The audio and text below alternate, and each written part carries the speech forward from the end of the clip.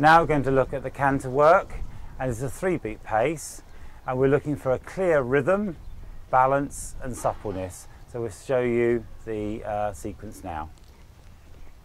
So if you watch the horse's canter, you can see the first step of the canter is the outside hind leg, followed by the diagonal pair, which is the inside hind leg, outside foreleg, and the inside foreleg is the third step of the canter stride. As you can see here, the horse has got a clear rhythm, a moment of suspension, and you can see the activity of the canter. And this is the right lead canter. See now the left canter. The right hind is the first step of the canter stride.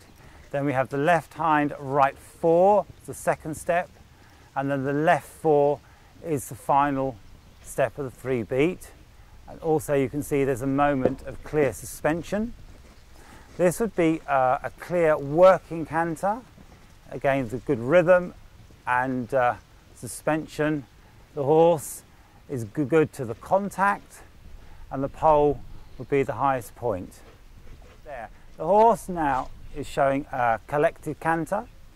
The rhythm keeps the same, but as you can see the strides become a little bit smaller. The horse taking more weight behind.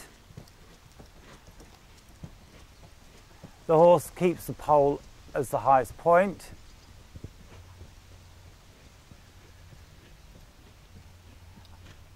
And then forward again, Bobby, just show back to working and show a good clear transition there. And then we'll show another transition to collected. You see the horse stepping under, taking the weight behind, lifting the forehand up. And then forward to working canter. Again, then the canter stride gets a little bit bigger, more ground cover, keeping the same balance and rhythm. So here the medium canter, a clear length of stride, good ground cover, but not at the maximum. So it's in between the working canter and then the extended. So here we have an extended canter. The horse lengthens his frame, covers as much ground as possible, still maintaining the 3-beat and keeping the same rhythm and balance.